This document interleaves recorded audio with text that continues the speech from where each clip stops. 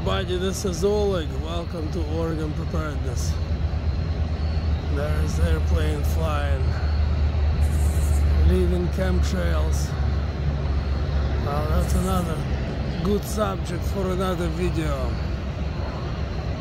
Today I went down to Georgia, but I wasn't looking for a soul to steal. I just got me some cargo here, these pipes, and I'm heading over to Ohio. I'm right now in South Carolina in one of the rest areas. So peaceful and beautiful here. You can hear some crickets, sun is setting down. It's really beautiful, peaceful evening. It was a hot day today. It was in the 70s.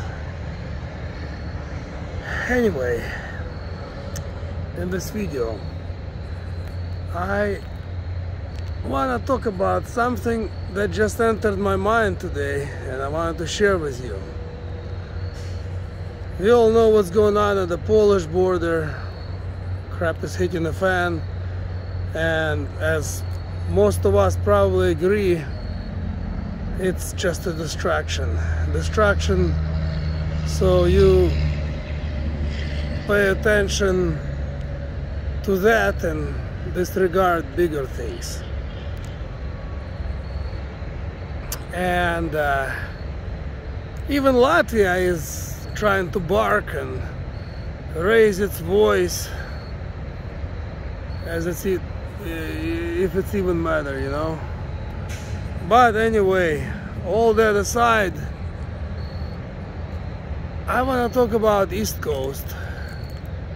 As I'm driving up and down the East Coast here, you know, I can't help but think of possible East Coast distraction.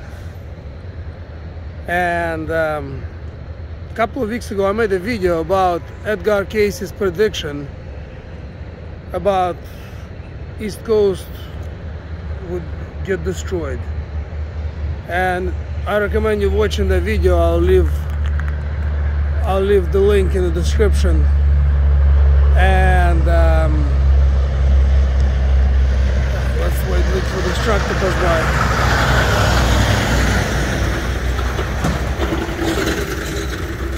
by. Of course, in that video I mentioned Illuminati card game, which also one of the cards shows big wave over the skyscrapers, which basically is telling us, if we were to believe that there will be a tsunami. And of course there's La Palma, the volcano that's been troubling the news for the past couple of months, give or take. And many people, you know, think it's just no big deal, it's just gonna calm down and everything will go back to normal. Some people think that it will in fact split the island in half if it has really hard eruption, like pretty much like St. Helens did. You know, when it erupted, half of the mountain was blown away, and they're afraid if that happens there, it might split the island in half, and of course that would create tsunami, which would go and completely destroy East Coast of the United States. And here's what came to my mind. I thought, what if somebody would or could help that volcano?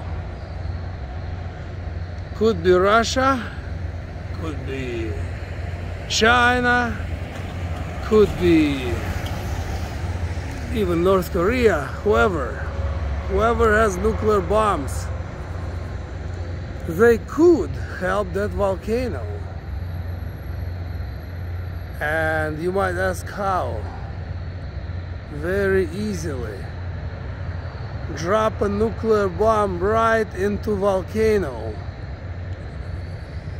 and blame all on volcano. The volcano is active right now. The volcano is getting worse. There's earthquakes on a daily basis, lots of them. So it doesn't take rocket scientists to see that if you would drop a nuke right into the crater of volcano on a nice cloudy night, when it's really thick clouds, so nobody would see it, and that nuclear bomb would explode, probably split that island in half, or split the volcano and then island in half, and create that big tsunami.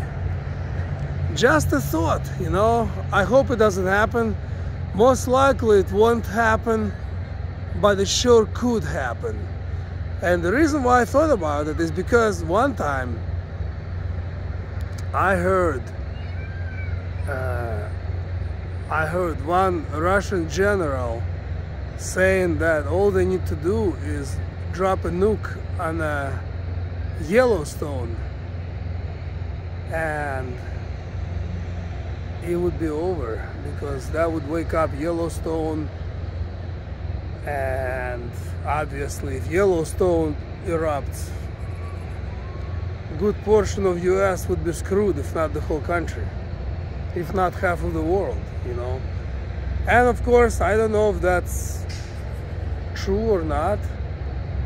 I don't know if it's just a theory, but I heard the theory. So as I was driving on the East Coast, you know, I thought, you know what, I remembered possible East Coast destruction, and everything came to my mind, and I thought, you know, what if somebody drops a nuke in the volcano? Anyway, whether that happens or not, whether it could do it on its own too, we need to be ready, you know. I hope I won't be on the East Coast when some kind of destructive force will come over here. When something like that happens, I want to be home as close as possible to my family. Anyway, all I need to do is just hope and pray, you know, and prepare and have a plan. And I advise that everyone does that, you know. Prepare and have a plan. If you live on the East Coast especially, what are you gonna do if that wave comes, whether it's natural or whether it's artificial? There's some bats flying around already. What a peaceful night. I'm loving it. Anyway, thanks for watching, everybody. Give this video a thumbs up, and I'll see you in the next upload. Subscribe if you haven't. Take care.